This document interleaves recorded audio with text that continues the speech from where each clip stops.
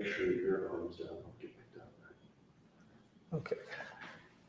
Good afternoon, everyone. I am Fraser Neiman, Director of Archaeology here at Monticello, and I'd like to welcome you all to our Archaeology live stream.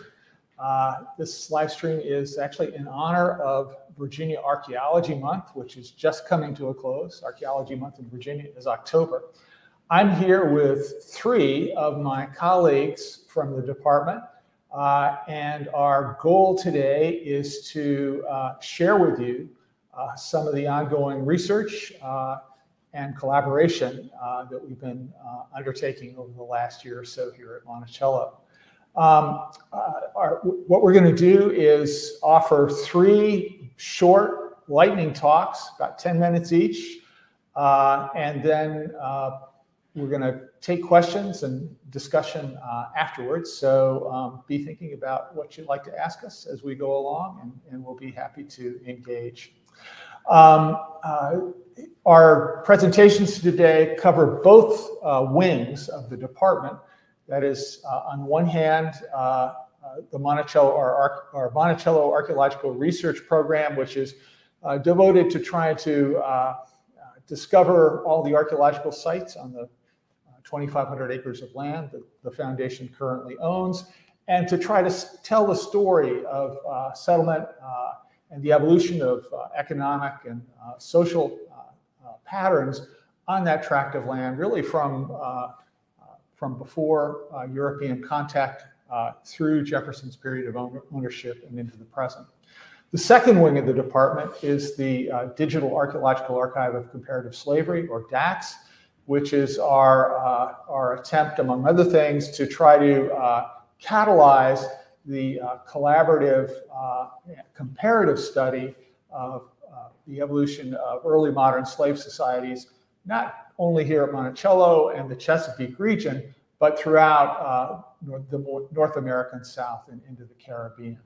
And you'll hear more about DAACS in a little bit. So my three colleagues who are going to be presenting today are Crystal O'Connor, who is our field research manager. She runs all our field work here at Monticello, and Crystal is going to be talking about our recent work at a site called Site 30, a slave quarter site occupied in the 1770s and 80s.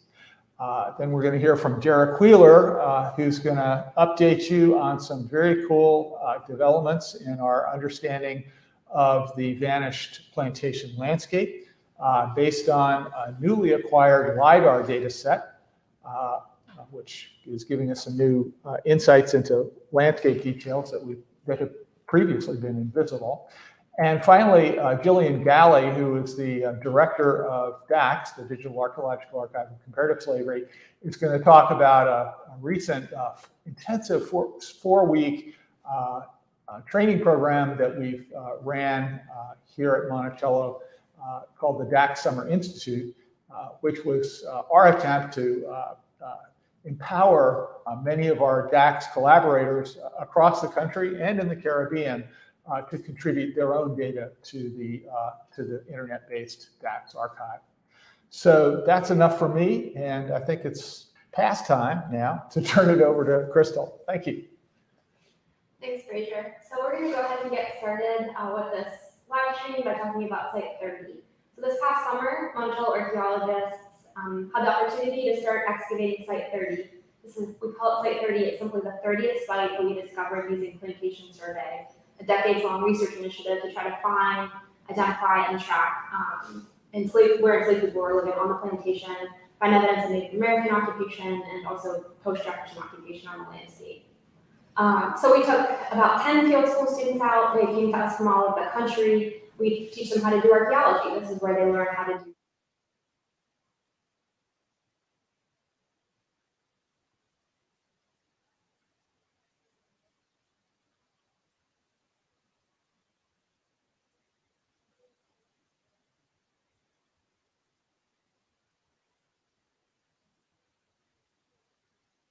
from the visitor center. Okay, slide. So we always structure our research using very specific research questions. We don't just go out and dig wherever we want. We for this summer, our goals were, you can see them on the screen, to increase our sample size. We've never done large-scale excavations on Site 30, so we needed to recover more artifacts. Recover larger samples of artifacts that allow us to date the occupation with greater confidence. So when does the site date to? We can say now pretty confidently that the site dates from the 1770s to 80s. Another goal was to explore spatial patterning and the size and density of artifacts across the site that can tell us about the length of occupations, so how long were people living there, and how many households there actually were.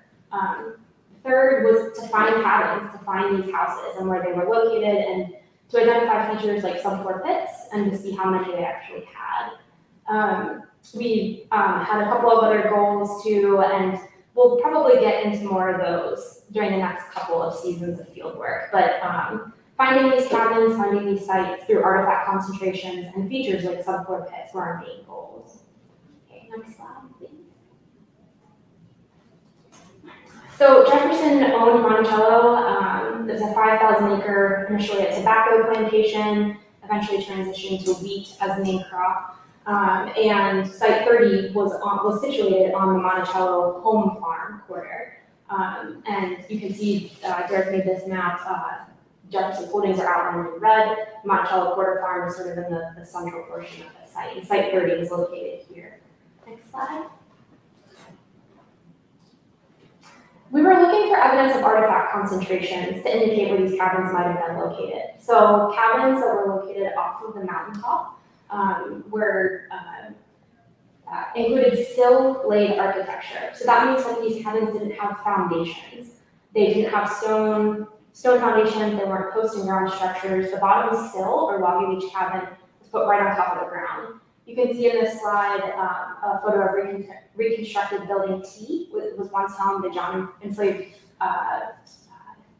joiner John Hemmings and his wife Priscilla.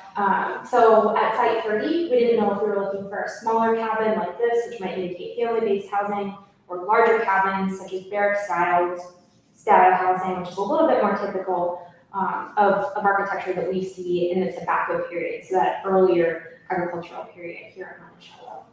Next slide. Historical archaeologists have the advantage of looking to the documentary record, so we did that. We have a lot of documents that Jefferson drew and recorded notes on, and wrote, letters. So we looked at his plats here to see if we might find evidence of where Site 30 was located and perhaps who was living there. We don't have very many. We have several plats from the early period when Site 30 was occupied. You can see here a plat from around the late 1770s, and we've marked what Jefferson is showing here. The main house, of course, is sort of in the middle of that oval. He's marking some orchards on the north side. He's marking the location of a park on the south side, so south is down. We've circled the location of Site 30, and there's no building or cabin or structure that he's indicated on this plat. So in this case, plats don't help us, maps don't help us, the documentary record doesn't help us find where the site was located. Next slide. We're also interested in learning more about the people who may have lived here. At Site 30, we don't know the names of people who lived here, who were enslaved. We have a list of possible names though. So Jefferson recorded in 1774, and then again in 1783, lists or rolls of people that he enslaved, and he lists which quarter farm they're living on, but he doesn't indicate exactly where in the fields they're living. So we can sort of eliminate some of the names. We know some people who are living on Mulberry Row or on other outlying quarter farms. In this case, we're going to need to do a little bit more work to narrow down the list of people who may have been living at Site 30. So let's think about Site 30 sort of in a broader context. How does it fit into what's going on in Jefferson's shifting agricultural strategies? Who's living nearby? Let's zoom out from the site a little bit. So Site 30 is sort of in the left center of this slide. It's indicated by a blue circle. This is the Monticello quarter farm, the home farm that you're seeing right now. All the little black dots that you see are shuttle test pits. There's 16,000 of them here in the Monticello quarter farm, so 2 decades worth of work, and we're finally just about finished with this piece of property and finding sites associated with slavery. So site 30 is an early site, it's a tobacco period site. Other early tobacco period sites include 1, 7, and 8. And the overseer that is managing the earlier tobacco period is living at site 7. From that location, he can see site 30, he can see site 8, he can see site 1. So there's surveillance going on. Everybody's doing the same tasks during the tobacco period.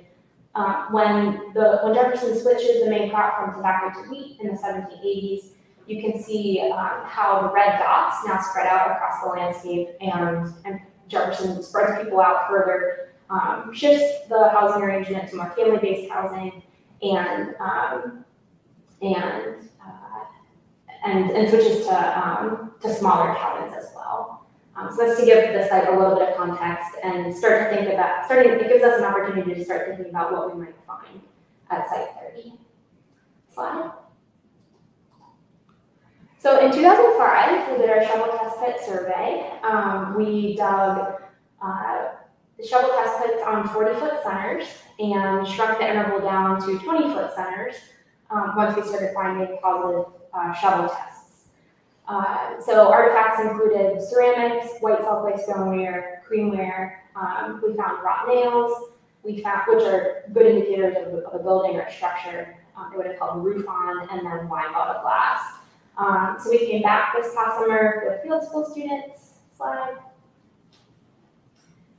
And to date have dug 47 5-foot by 5-foot test squares. Our field crew is out there today, in fact, working and finding more artifacts. Slide. Just some photos of some of the field work. You can see how red our clay is. Some of the students and some of the field crew working. Slide. What our methodology here is to use a stratified random sample to get a very even, unbiased first pass, an initial pass across the site. So the blue lines, the bigger blue lines indicate 20-foot grid blocks. During our first pass this past summer, we chose one random 5-foot by 5-foot test square to excavate within that larger 20-foot grid block. And in doing so, slide. We've recovered over 7,000 artifacts from the site. You can see this distribution map shows us some of the concentrations. So there's of those artifacts. So there's darker red spots sort of in the center. There's a smaller one off to the east, and then sort of a spread of artifacts out from that center portion. Slide. The archaeologists are interested in stratigraphy, which is how soil is deposited and how it's formed. So out of the site, you know that it's a clousing site. This area wouldn't have had any trees in it, even though it's now the woods. It wouldn't have had any trees in it in the late 18th century, early 19th century, up until plowing stopped at the end of the 19th century. So we have a thin layer of A horizon, which is forest floor. We have a plow layer, which is where most of those artifacts are located that we're finding, and then we have a thin transition to subsoil layer. So the clay increases as you go down through that soil profile. Slide. Quick look at some distribution maps. Once we screen all of our artifacts, we take all of them into the lab. Our lab analysts help to process these artifacts and then catalog them into DAACS, our online cataloging system. In doing so, you can see that where our total ceramics are located, where our wrought nails are located, so sort of two discrete blobs, and then where our brick fragments are located. And brick is a pretty good indicator for us of where a cabin is located, so maybe where a hearth is would have stood. So like I mentioned before, we found over 7,000 artifacts, almost 300 pieces of ceramics. So these at one time would have been bowls, dishes, mugs, cups. So evidence of domestic occupation. Slide. And we have here some of the ware types. So what types of ceramic are we finding? Archaeologists love ceramics. They're really diagnostic, and we can really date sites by using ceramics. So ceramics are archaeologists' friends. You can tell that the site is heavily dominated by creamware. It accounts for just about 70% of the assemblage. So using creamware and other ware types, we can pretty confidently put this site in the 1770s, 1780s. Slide. We also have a very small Native American component to this site, which is really exciting for us. So we have evidence of tool production. We have pottery, we have cord mark pottery, we have pottery with small circular punctate marks, we have projectile points. So this is a site that's on a flat sort of terrace above a spring, so above a water source. As Derek always likes to say, what's a good place to build a house now would have been a good place to have occupation, for people to be hanging out for millennia. So we have evidence of millennia's worth of intermittent occupation by Native Americans, including a late woodland component with pottery that's Albemarle series, and these artifacts would have been associated. These later artifacts, the woodland period artifacts, would have been associated with the Monahans who lived here and they're still present on the landscape today. Slide. So the last exciting thing that we found that we're still downloading the photos from, this is very recent, but we have evidence of a subfloor pit. So if you can kind of cross your eyes and make sure the sun is in the right spot, you can sort of make out the outline of one of these pit features. And we have it outlined in the next slide, here in yellow. So this pit measures 4 feet by 5 feet, and this is a hole that enslaved people would have dug inside of their cabin and put boards on top of it. Enslaved people would have put things like vegetables, root crops into this hole, into this pit, and also personal possessions. So, slide. And here's Lizzie excavating it, and we can go one more. And here's the outline of it. So this is a pretty big pit for a site in this time period. So we're wondering if there are other subfloor pits in the area. We finished excavation of half of the pit last week, so we're not going to excavate this completely. We always leave sort of a portion of it for future archaeologists who try to research questions, different methodologies. They can come back in 20 years and excavate more of it. This pit measures almost 1.5 feet deep, so this would have been a big cellar, essentially, where people could have put things like root vegetables and personal possessions. And it really marks the spot of one of these cabins. So further research questions for next summer include, are there more of these pits at this site? What sizes did they measure? What are their contents? This pit is now filled in, so once we, it would have been filled in post-occupation and abandonment of the site. Are there other pits that we can find nearby associated with this cabin? And if we think about those artifact distribution maps again, we're also wondering if there are other cabins on the site. Seems like there's a couple of small pockets of concentrations, and we really just have to continue excavations to learn more about some of the anomalies that we're seeing and the differences in the distribution map. So we have another couple of weeks worth of work at the site. You can follow us on social media to find out more as we finish this project for this season. We'll be continuing artifact analysis in the lab throughout the winter, so it's a very important component to any research that we do. So we look forward to showing those findings and sharing those findings with you over the next couple of months. And now we'll pass it over to Derek Wheeler. All right, great, thank you. It's great to be here again. And today, if we go forward 2 slides, as Fraser mentioned at the beginning, I'm going to talk about the landscape history of Monticello and using a new data source of LiDAR. But first, let's step back and see what data sources we use to try to figure out thousands of years of landscape history here at Monticello. If we look at the next slide, the first bits of evidence that we do have includes Jefferson era maps. As Crystal mentioned, Jefferson produced dozens and dozens of maps, many of them at Monticello Mountain, which this image is a map of the mountaintop, part of the ornamental farm around the mansion house. And it shows a number of the roads going around the house, which many of them still exist today. We have this photo on the right, part of this road system. So most of the roads that still exist today are ones that are still useful to the inhabitants of the mountain, meaning today mostly staff that works at the Thomas Jefferson Foundation. All right, next slide.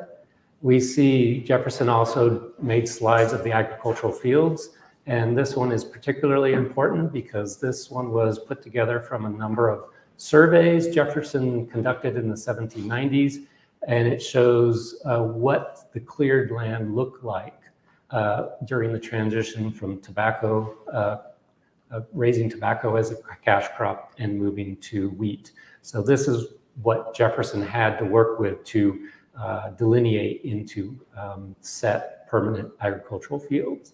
So we have, that's one data set. Another data set is deed work, deed research. If we look at the next slide, here is a map that was produced almost 100 years ago when the foundation came into existence.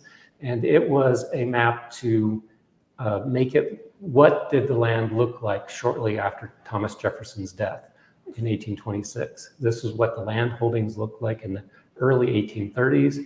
And we see that Monticello Mountain is no longer owned by a single individual. The mountaintop is owned by Jefferson Monroe Levy. However, there are other land owners as well. And so instead of just one person dictating to his enslaved workforce what was happening on the mountain, we now have many different owners. So we probably will see, as a result, different land use strategies on the mountaintop. If we look at the next slide, a third bit of information we have is aerial photos from the past. This is a great image from the 1930s, and it shows some of this differing land use on the mountain. We have areas of mature forest, which is kind of that stippled gray and white area, as well as areas that were recently abandoned agricultural fields. These are the areas where you have the darker, it looks darker in the image, and these are pine trees and cedar trees are starting to grow up in these old abandoned fields, as well as areas that were just almost abandoned just prior to when this photo was taken, in particular right in the center where I have marked out recently abandoned field. And then the light gray areas are still open fields as of when the photo was taken. Other items were useful for our landscape history here, roads, old orchards, etc. But if we look at the next slide, probably one of the best bits of information that we had starting in the late 90s was a 2-foot topographic map that was produced from aerial photographs. And in this digital topographic map did become the base map for combining all these different data sources and displaying them in a single place. So that if we look at the next image, here is, for example, is what Jefferson's plantation looked like around 1810 or the early 18 teens. We were able to place his road system on the mountaintop, his agricultural fields. But the thing that, probably the important bit to take out of this is that this map was produced from Jefferson's work from the 1790s to about 1805, 1807. So this is kind of a decade-long snapshot of what the plantation looked like. It may not have been what it looked like 10, 20 years later during his death, which we'll get into in a second. If we get to the next slide. So finally, LIDAR, the title of my talk. So in 2022, we had a LIDAR study conducted here. And here, LIDAR is similar to radar in that instead of radio waves being sent out to detect how far away things are, you use light pulses that determines distance. And as a plane flies over, it sends out millions and millions of these light pulses to the ground. And we have here what is called an intensity map. And this is of Monticello Mountain, the mountaintop. And you might be able to discern the house in the center, the mansion house in the center of the image. And when it's bright, that means the laser pulse was reflected back to the plane in the center very strongly. And the darker areas is the signal is less strongly reflected. Here, the darker areas are trees, and the bright areas are the flat, open grasslands. All right, so what can we do with this data? Let's look at the next slide. First, step back just a step, and going back to that 1997 topographic map that we had, we can produce what is called a hillshade map, and this gives you a good visual representation of what the ground surface looked like. And looking at this data back when this was produced, it was revolutionary. It provided much insight to the landscape history. There's areas that when we were doing our shovel test pit survey, we would also map fence lines and gullies and roads. But here we almost could abandon mapping these gullies because they're so well shown here. But let's zoom in on the eastern flanks of Monticello Mountain on the next slide. And this gives you some of the things we're able to discern from this topographic map. We have existing roads pop out really well. Some road traces, what may or may not be road traces, we'd have to go out and field check and see if they were, as well as what I call berms, which are simple low mounds of earth in a long linear alignment. These berms are probably not much more than a foot high, and those would be very easily seen by us if we wanted to field check. However, with the LiDAR data, this new 2022 LiDAR data that we have, we see in the next slide, hopefully all of you at home can see much more detail. For me, it was like when I put on my glasses for the first time in the 4th grade and I could suddenly read the chalkboard again. Looking at this, I could suddenly see so many details that were not present in that other map. Not only are berms much more prominent, the roads much more prominent, but we also see many new features, including what appear to be orchard rows.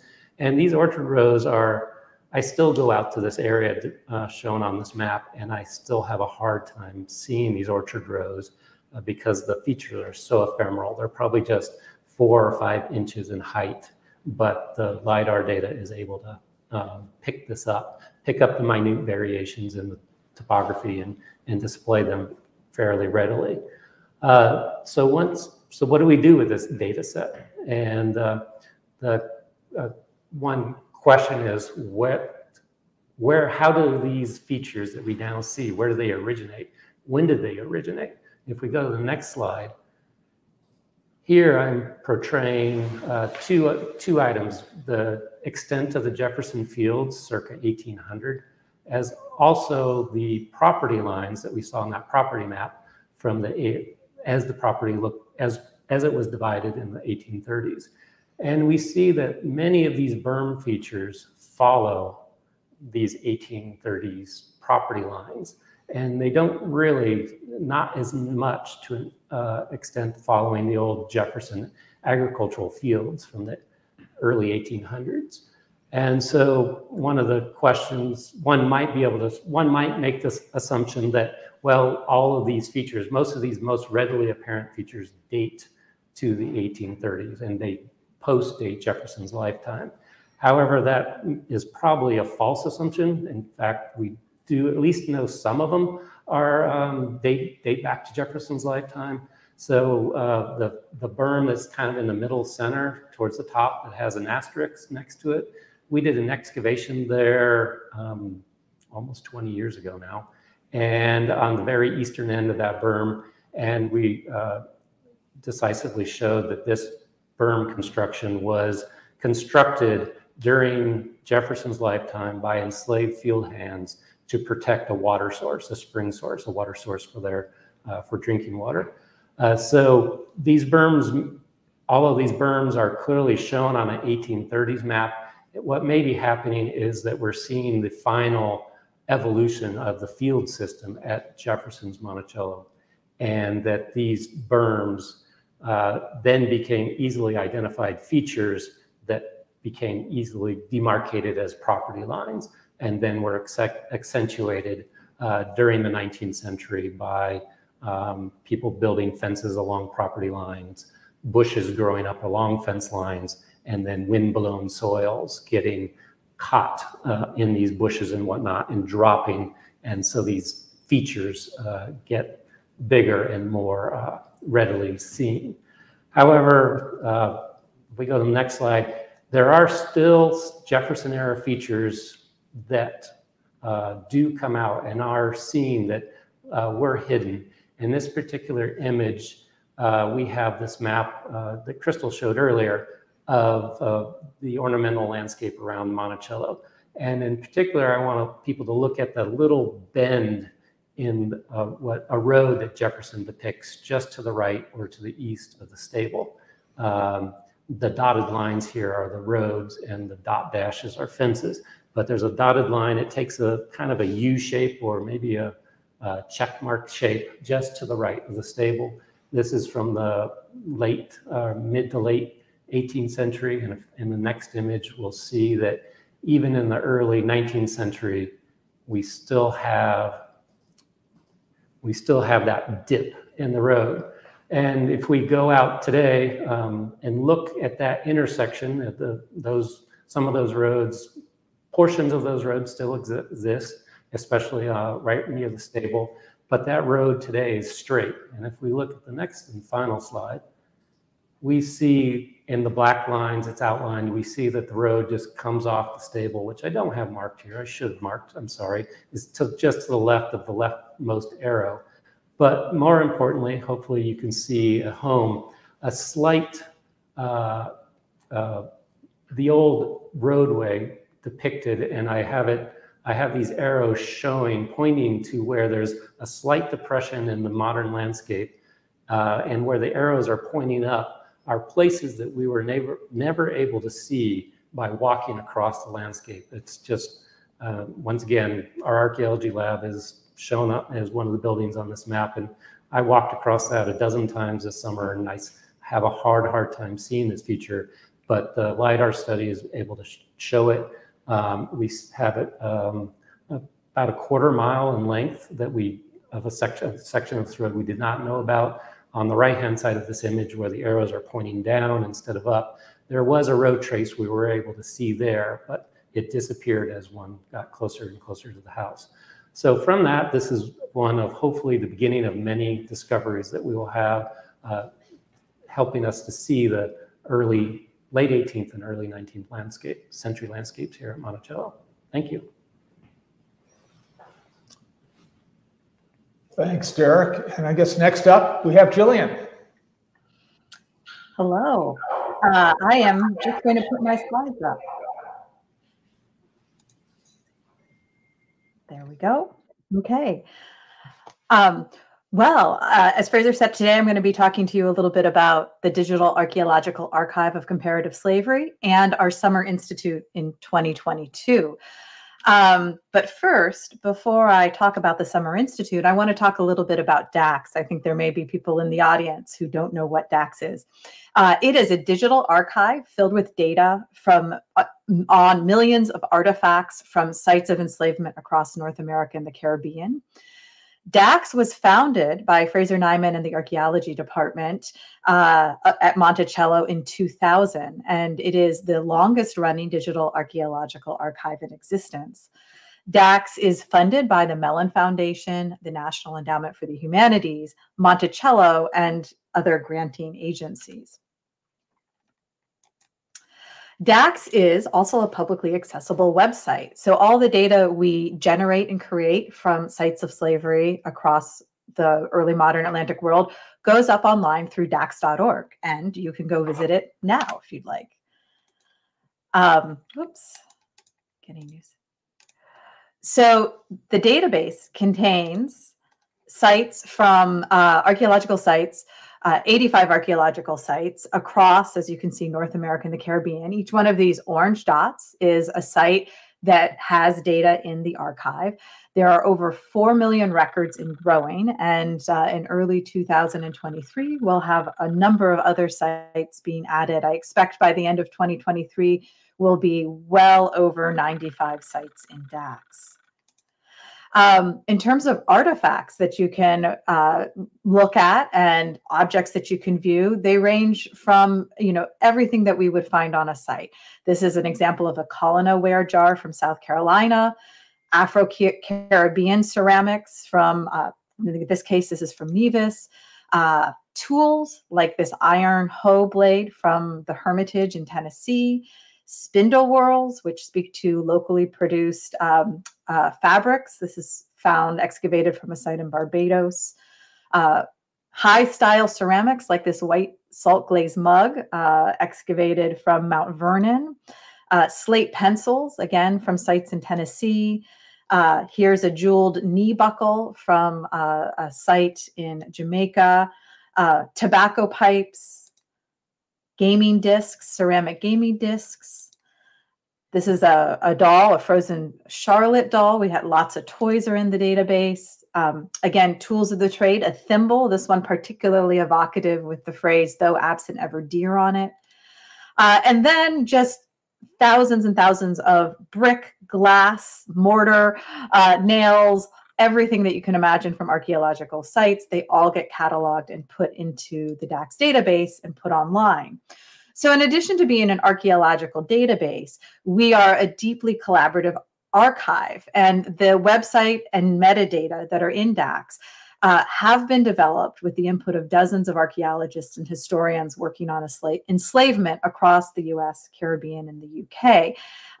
They helped us develop the system, and today are integral to how DAACS works and the types of projects that go into DAACS. So this is our scholarly network in 2022. Sort of DAACS is the center hub, Monticello and DAACS right here. And each one of these dots is an institution, a museum, a university that we collaborate with. So why is collaboration for DAACS so important? Consensus on the terminology that we use to describe artifacts and archaeological sites and what exactly we record about them is critical to creating usable standards that can be used by historical archaeologists working on all types of sites in the historic era. Collaboration is also critical to support and expand comparative archaeological study of enslavement. So what can we learn? What can we know about how enslaved people lived, worked, survived in slave societies? And we want to be able to do that collaboratively and in conversations with other scholars and with the public. Who uses DAACS? Students, scholars, and the public who are interested in archaeology, material culture studies, and just generally learning more about enslaved people in their lives from the archaeological record. And I think the best part is that DAACS is free to everyone. Free to use the data, free to use the website, and now more recently, since 2014, free to use the large PostgreSQL database that drives DAACS. So how do we get data into DAACS? Just very quickly. First, when we started in 2000, really through 2014, all the collections, archaeological collections from the sites in DAACS would come to Monticello, to the DAACS lab, where we would physically recatalog all those artifacts into the DAACS database. Also, we would sometimes go to those collections. So here are shots of us working in Jamaica at the Jamaica National Heritage Trust and at the University of West Indies. But at the same time, our colleagues were asking how could they use the database from Mount Vernon or Drayton Hall or Washington and Lee, and graduate students were coming to us. So actually just a quick slide that says we currently still do these sorts of collaborative projects where we go to sites to work with people, or sites, artifacts from sites come to us at Monticello. But starting in 2013 with another major grant from the Mellon Foundation, we created what we call the DAACS Research Consortium. And this was a move to make the DAACS database accessible to scholars through the internet. Anyone now with a web browser who has come through the DAACS lab at Monticello for training can use the DAACS database to enter in their data from the sites they're working on. Here's a quick peek at the database infrastructure. You might have to squint to see it, but again, with the login with an internet our archaeologists, our collaborators enter data from Jamaica, from Barbados, from their sites in Virginia or Texas or California, wherever they live. They can log in and catalog their own artifacts. And this is really wonderful because it means we can just enter more sites and get more data out there publicly accessible. It's not just a small team at Monticello now doing this work. It's a whole network of scholars who can do this work. So in order to be able to use the DAACS database, scholars need to train with us and pass a certain number of material culture tests. This ensures that the data that we provide through DAACS is being created by people who know their artifacts and understand what they're looking at. So these are just some images of folks who've come to work with us in the past. And we also go and train people in their lab. So this is Dr. Alicia Odawale's lab at the University of Tulsa. Pre-pandemic, we were able to go out and train folks there. We're headed to Suriname to do some training in February. We're working with the Florida Museum of Natural History actively and training both there and at Monticello as well. So what is the DAACS Summer Institute? In 2018, thanks to a grant from the National Endowment for the Humanities, we got a we got funding for a 3-year program to further expand the DAACS Research Consortium and the functionality of our database. And the capstone to that grant was to bring scholars to Monticello to work with the DAACS lab for 4 weeks. It was a 4-week fellowship in which we trained 23 fellows and interns from across North America and the Caribbean on the DAACS database and our standards. And the goals, as Fraser noted earlier, was really to empower them to enter data, their artifacts and field records from the sites that they're excavating into DAACS, to train their students how to do it and to help contribute to this larger open science project to study enslavement on a large scale. I just want to quickly now show you a whole bunch of images from this wonderful summer program. And, here's a shot of all of us together. We worked up at Monte Alto, for those of you who know Monticello. We were there for a month in that space. Everybody brought their collections. If they had collections, they mailed them to us in advance or brought them with them. And we were looking at objects and artifacts from sites in Montserrat, St. Croix, Jamaica, the Dominican Republic, Haiti, French Guiana, Florida, Maryland, South Carolina, North Carolina, Tennessee, and Texas. And you can see here our fellows were from universities and museums and government organizations from around North America and the Caribbean. We all lived together in Airbnbs across Charlottesville, so people could really get to know each other. And we all worked together 5 days a week, sometimes 6 and 7 days a week, both looking at whole objects here. This is an sort of shot across our study collection to everybody working around big tables, to working together to identify and analyze individual artifacts. So I'm just showing you some of these active working shots here. This is Jean Housen, who's actually a retired archaeologist who now in her retirement is entering her dissertation site from Montserrat into DAACS.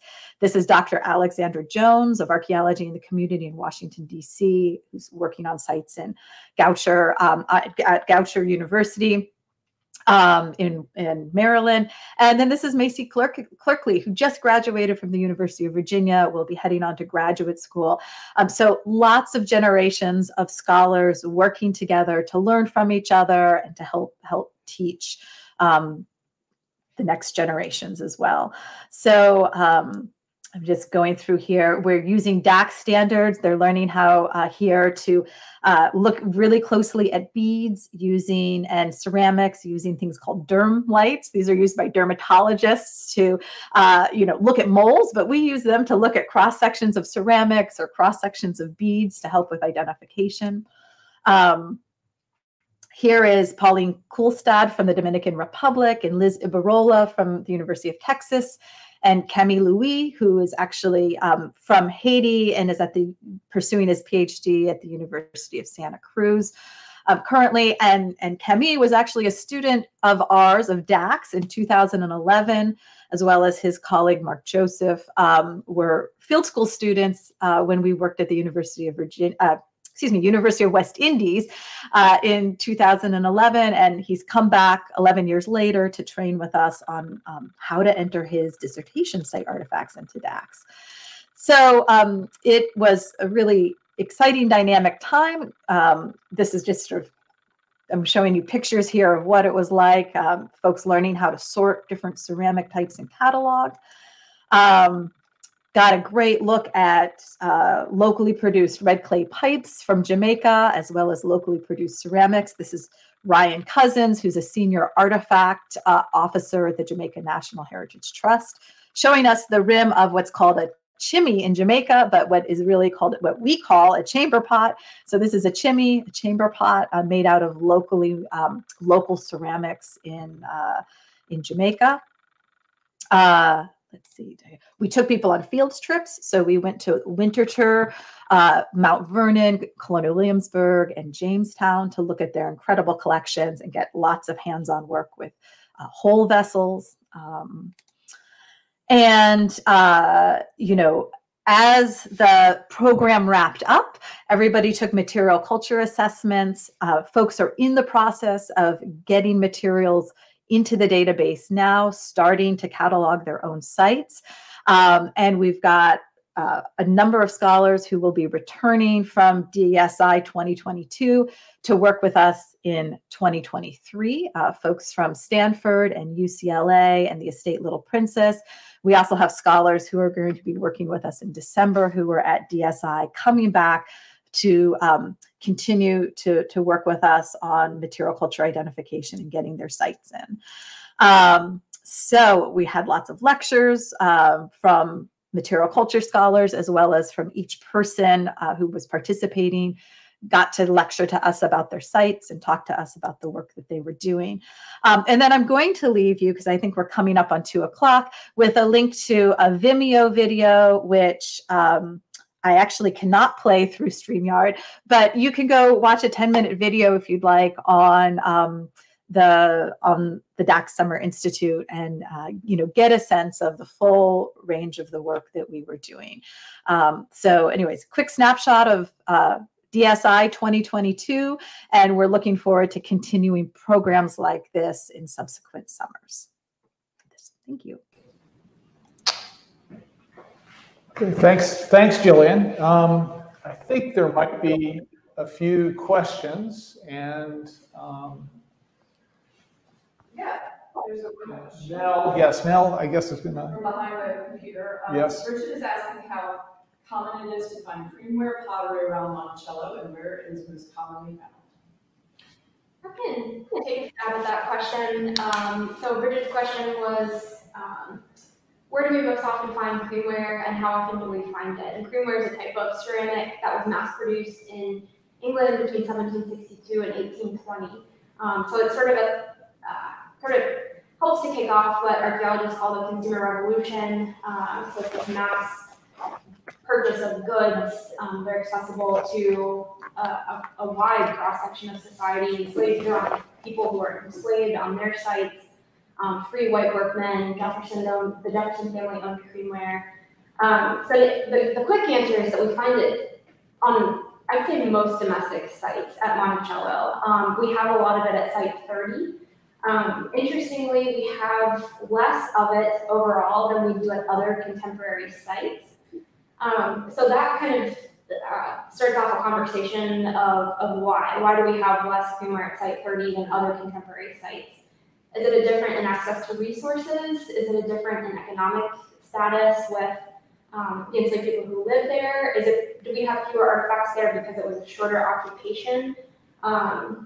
We're not sure, and I think that's where archaeology can be really helpful in helping to understand those questions. And that's why DAACS is really helpful too, because we can really trust these standards, the rigorous standards and the rigorous cataloging methodology that lab analysts employ when they catalog.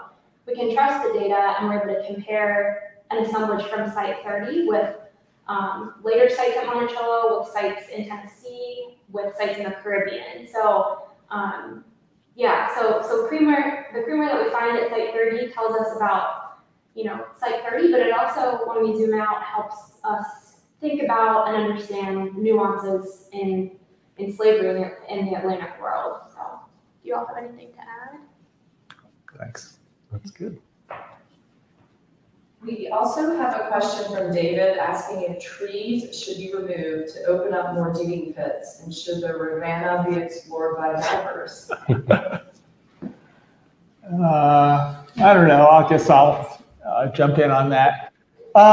Yeah. So actually, we try to be gentle with trees and only remove them when they really have to be removed. I think, yeah, trees are our friends, and if you've ever spent a summer excavating in Virginia in a cornfield, you know why.